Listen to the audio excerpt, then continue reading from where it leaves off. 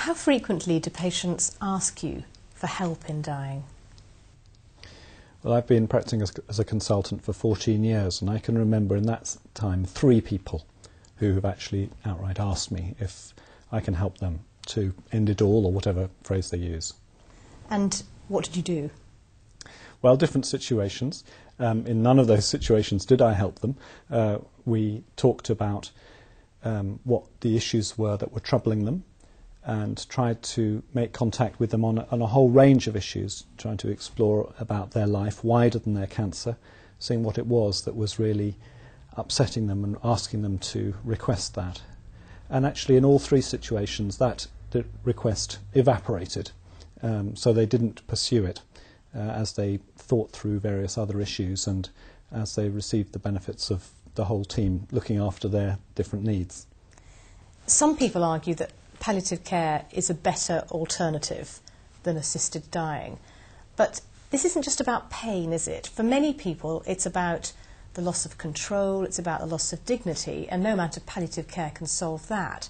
What do you say to those people? Perhaps I can tell you about one of my 3 examples. He was a gentleman just retired. He'd been a golf professional, and he had lung cancer, and he'd had developed spinal cord compression, so he was paralysed from the waist downwards, and his breathing was difficult because of his lung cancer, and he was really frustrated and depressed because he got out of breath quickly, he couldn't move, and he really felt that there was nothing more to his life, and so he asked me to end it all. And we sat down and we talked about the situation, and as a golf professional he was still living in his tied accommodation, and his wife was there, and when he died she would have nowhere to live. So actually he had a really important issue to sort out there, which he could still do even though he couldn't walk and he couldn't do the things he used to do. And we talked some more, and he had a son who'd had a very bad accident to his arm, and he hadn't actually been in touch with that son for a few years, and he realised that he really wanted to restore that relationship. So what happened to him was that he realised that he had actually some really important jobs to do, which only he could do. Nobody else could resolve these things.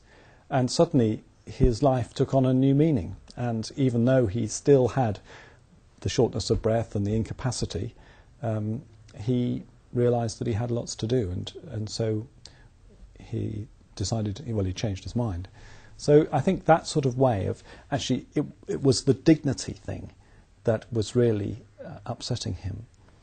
And it's my experience that if you address that, then people can begin to relate as a person again and see their whole human dignity in a different perspective. There seems to be some confusion about where doctors stand on this issue of the bill. Certainly the Royal College of Physicians and the British Medical Association have now moved into a position of neutrality.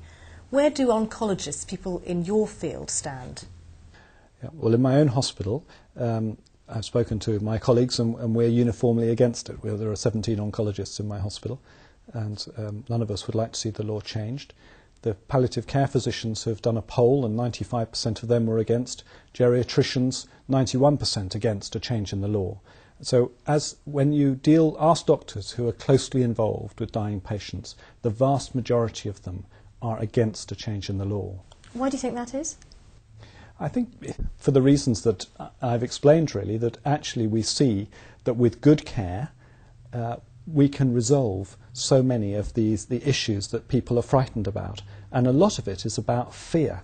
What people are afraid, they don't see death in the normal everyday life. It's tucked away in hospitals. And yet those of us who do see people dying and see, I think, also the tremendously important conversations that people have when in those last few days, as they are reconciled to the fact that they're dying, sometimes the most amazing and important conversations can be held between a dying mother and her children, or those sort of situations, and we see the value of that, and we see that many people achieve that a sort of peace, and so there are many positive things that can happen in those last days. Why do you think it is that overwhelmingly public opinion supports assisted dying? I think that it relates to that issue that I've mentioned, that people are do not see death, so it's a black, fearful thing. And when we sit in our comfortable, healthy lives and we see somebody very ill, we think, well, if I was like that, I would rather be dead.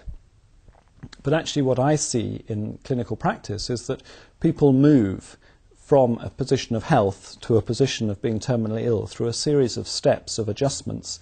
And actually people, those are hard steps.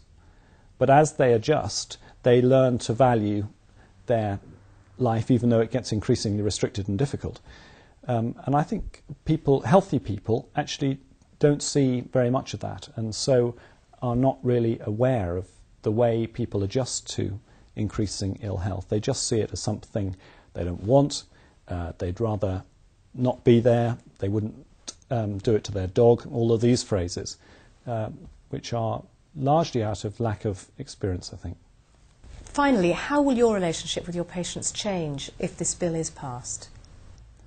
I think it would bring in a different dimension. It would bring in a sort of threat to the vulnerable.